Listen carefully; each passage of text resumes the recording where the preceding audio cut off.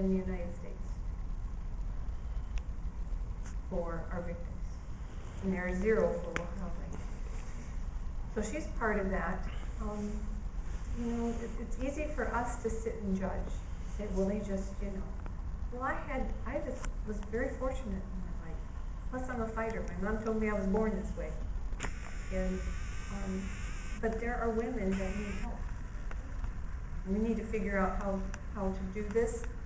And for them to empower themselves, they're now empowered through Judge Herbert's program. They're proud of themselves. They're no longer living their lives in shame. And with this whole way of feeling bad about themselves and no one's going to like me, society, I'm doing all bad. Well, maybe things just happened in their lives. That's why we need more social workers, and we need to pay them better.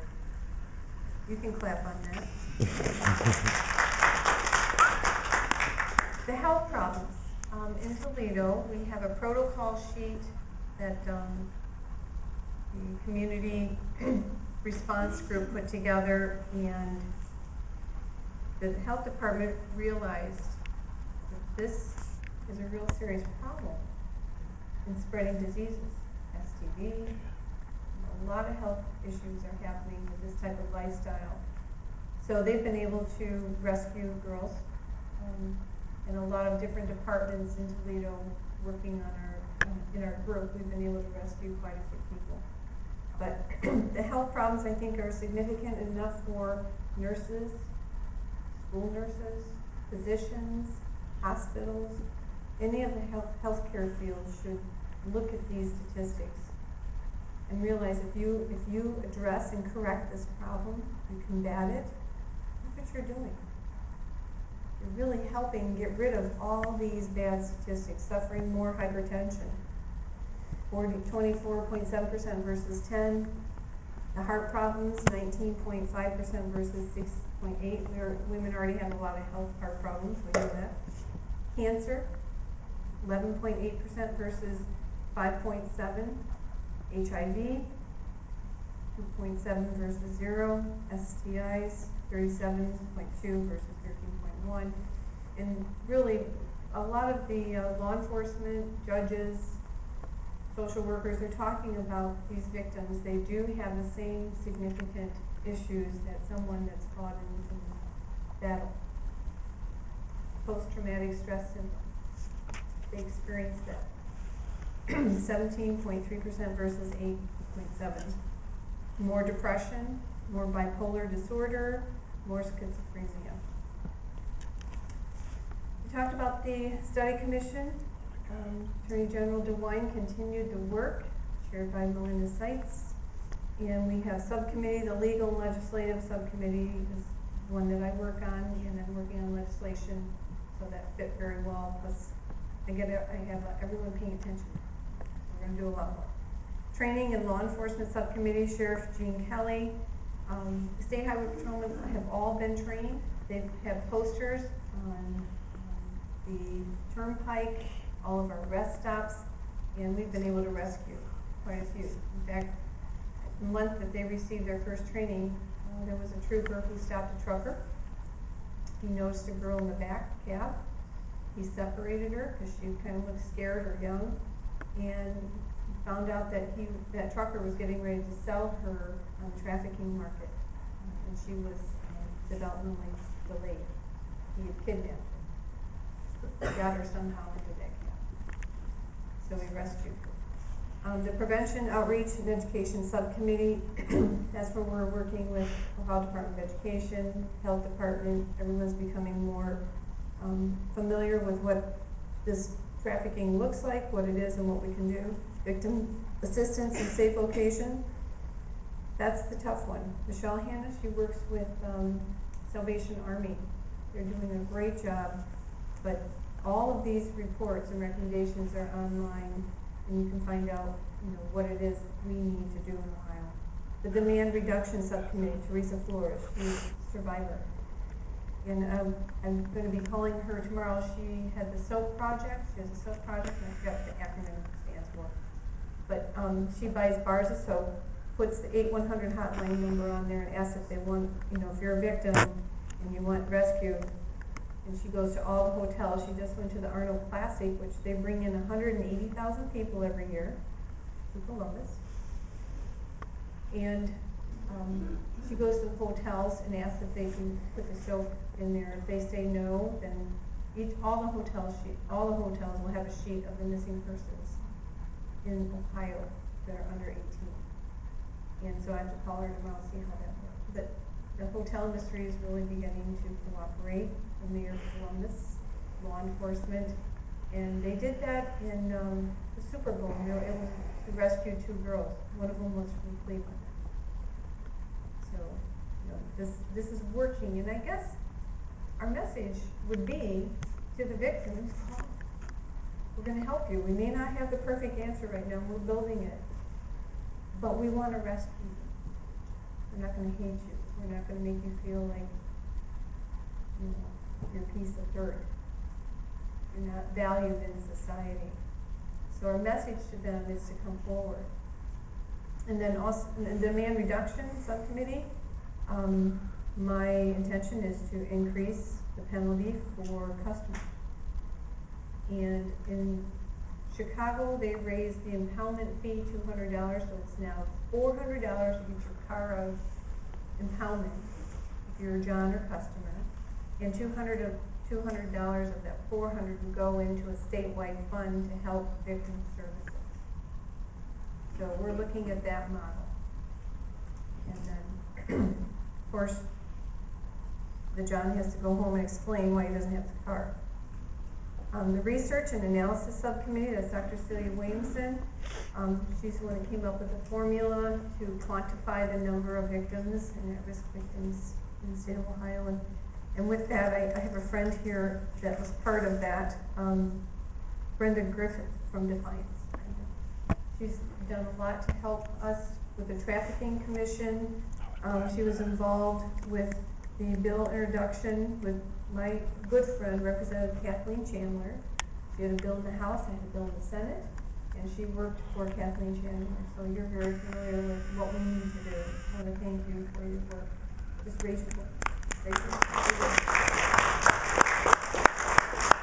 I want to thank her for doing that, and she's getting involved in running a campaign.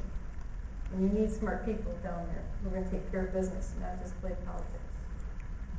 Okay, that's my picture.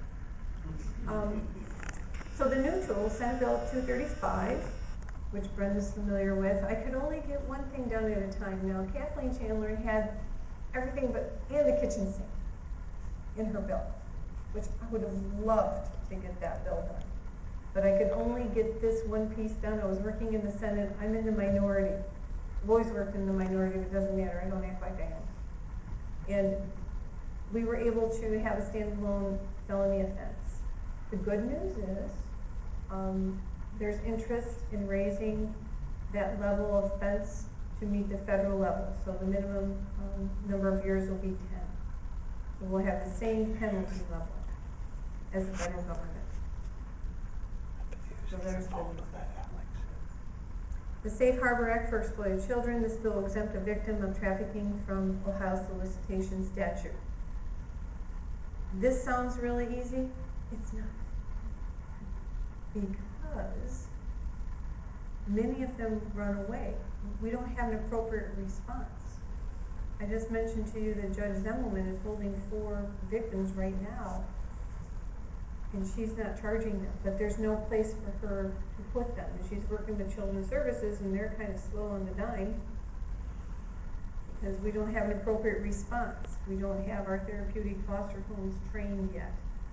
And you can start training them. They can already do that without any legislation.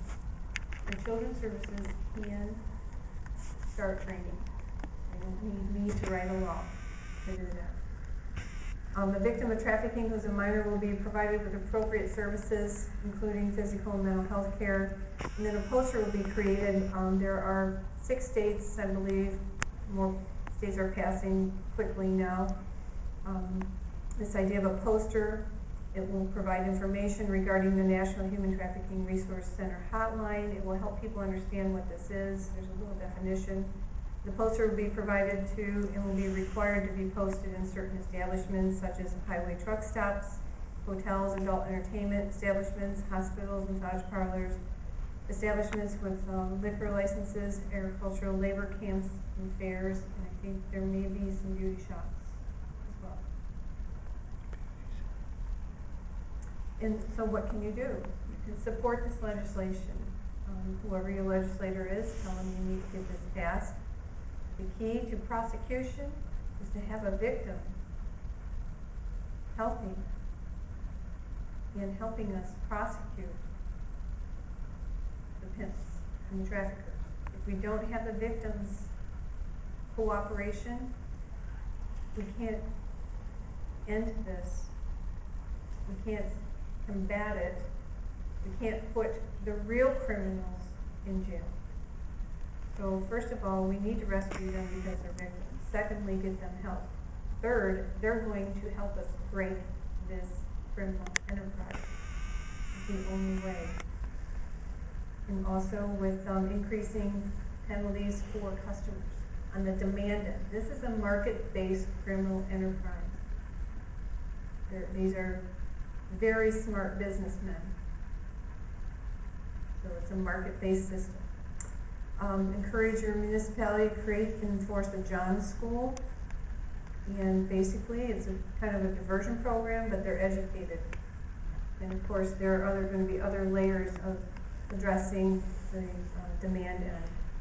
And report instances of suspected human trafficking, and this is the 888 hotline number. And then, of course, the resource center. I just want to share with you, I keep track, if you want to just keep track on Google, Human Trafficking plus Ohio, you're going to be kept up to date with what's going on. I was reading an article that an FBI official said that they are ready to not only just go ahead and arrest people and really attack this problem. He said, from this time forward, we're going to go to their homes, customers. We're going to sit down with them at their house in front of their wives and children, and they can explain to us in front of their families why they are doing what they are doing.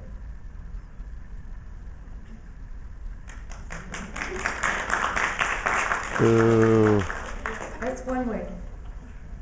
Talk about, reversing all this. There's also a case, Calvin Winbush of Cleveland Heights, Ohio, was charged with transporting an underage girl across state lines. And he was as bold enough to get somebody to place on his Facebook page a way to help him raise bail money. So that was another interesting article. How bold they are. And then, I'm trying to grab one. There was this weekend, a father was arrested who had adopted a number of children, some from Texas, and was getting ready to adopt another girl that he was placing online. A 9-year-old boy was getting ready to be prosecuted this weekend, and it was a sting, actually. So he was adopting children, foster children, and selling his children. So think about, oh my gosh, if you adopt them, you're really safe. But then after that, we wash our hands in any illegal area. So, there are just different cases of how we're finding the different trafficking. Every time we think we know how it operates, we find another case that looks different. And they morph into something else.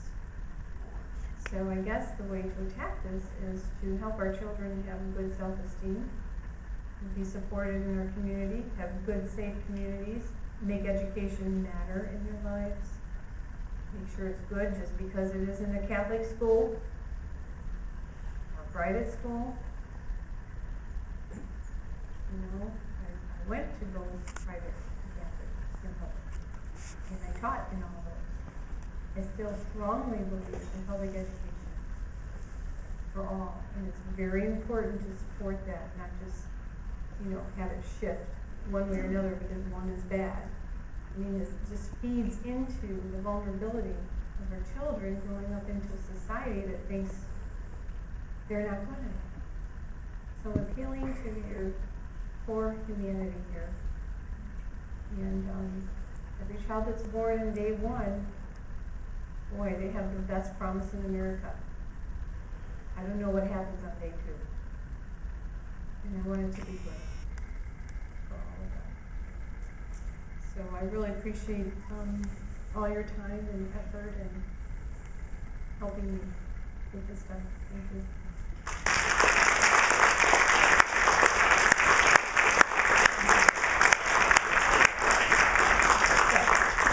I have time for questions. Do we have any questions? You said we were fourth in the nation in Toledo.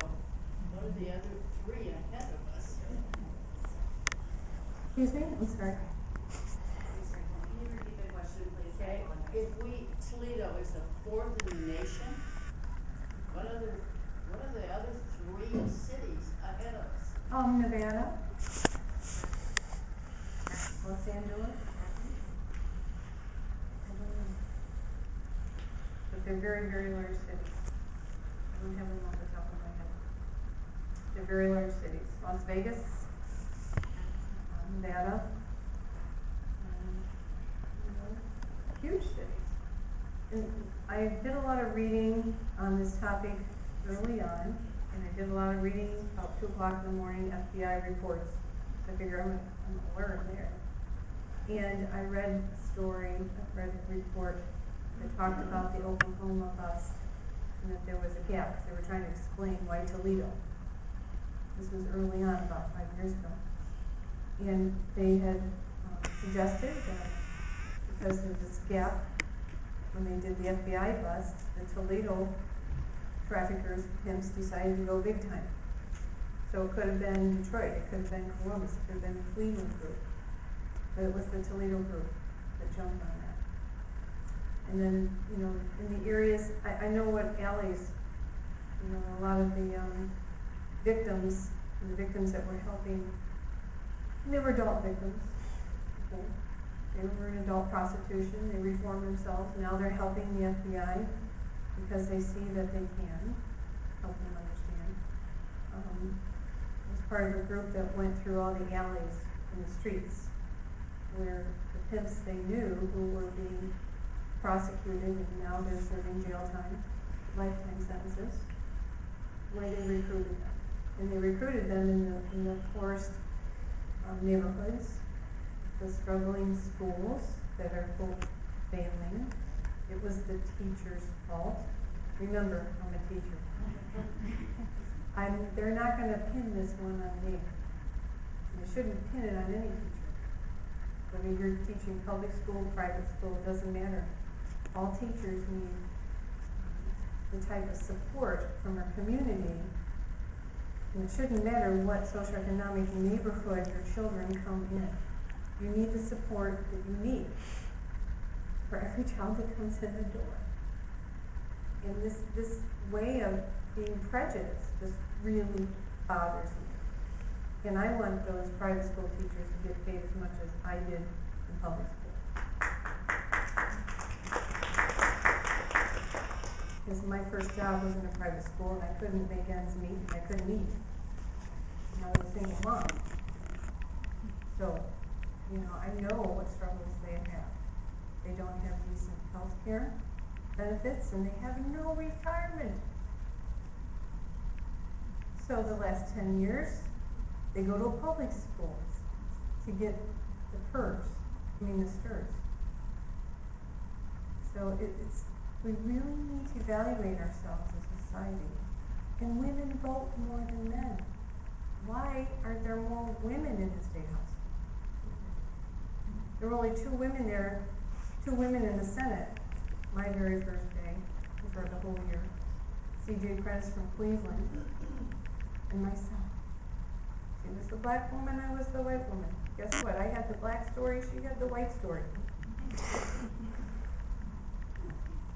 But we played our roles, you know, and we told the men every time they wanted us to serve on the committee, no, you put a skirt on and act like you're a woman. We're not gonna be on all these committees just because you need gender balance and there are only 2 of us here. And so, you know, think about it. We need to inspire you to do more because you are the leaders. Women vote more than men, especially in a primary. Recruit women. And then make the women, because not all of us are equal. We need to be able to take the politics and put it aside and do what's right for our children, for our families. I think that's where we need to really take a look at this and be careful about the political rhetoric. Be careful about that. So, I don't know if I answered your question, but that's what happened. The reason that I asked the question was, and the state of Ohio is working on it, so is Vegas and those places doing anything, or is it Yep. just? They have the same legislation, standalone felony. I don't know if they have the Safe Harbor Act. I'm gonna be on the front end, not on the tail end. There are 5 states that have passed the Safe Harbor Act for exploited children. I want to be the 6th. I'm not the 45th. You know, we can have a better response. We can. We just do it. Ohio's that way. We were the first state to become a state in the Northwest Territory. That's not We true. have more military serving in Ohio than, you know, any other state, because all the people who came here in Ohio were all from the Revolutionary War, and they couldn't pay them money, so they paid them land. But it's part of our DNA to really put the appropriate response and to open our arms and to fix this.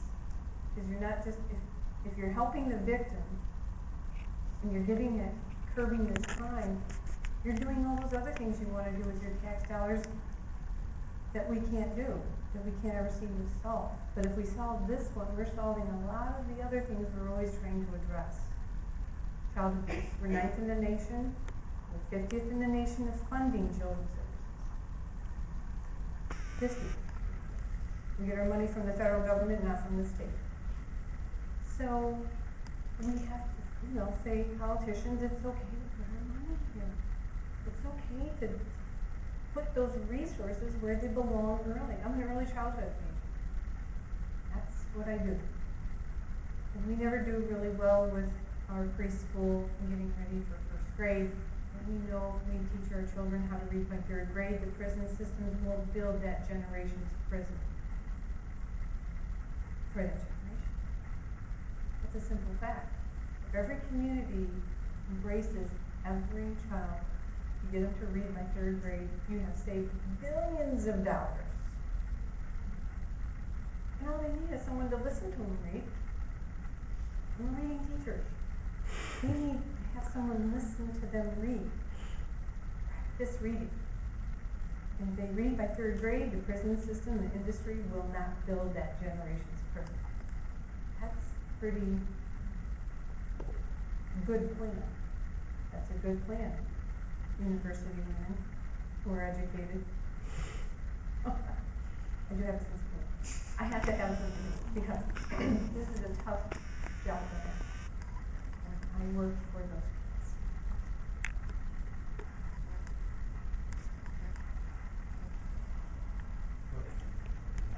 Well, I've got a lot of thoughts, but we treat or penalize these criminals and we put them in a prison in our day and age. It's not a bad thing anymore. So they work out, they get meals, they play sports, they live life to the fullest. We're not paying for the heinous, horrific crimes they're committing. I believe that until we treat our criminals like they should be treated for the acts that they do, this will never, ever be abolished. If we're too easy, The real cases, the cases that we're looking at, and if you look at them, many of them are serving lifetime That's,